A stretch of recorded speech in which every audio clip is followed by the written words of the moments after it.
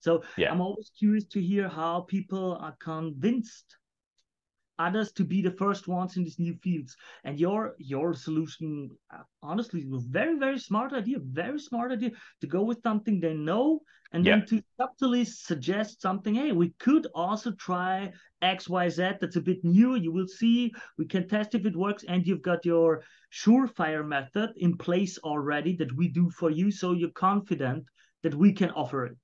So Yeah. that's a very smart It, idea.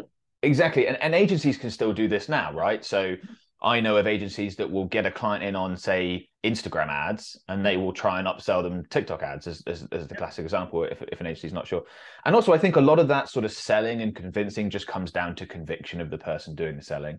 So if you're in the situation where you're saying, look, I know this can work for you, why don't we just put a tiny little bit of budget there, give it a test. I'll do the work. I won't charge you for the first month. I know this can really work for your business. Business owners are going to say yes to this. If you're really confident you can get the TikTok ads to work for that business, offer to do it for free or at a massive discount for the very beginning. Just get them proof of concept, and then the relationship should be able to work well for both of you if you're that convinced. So it really does come down to conviction.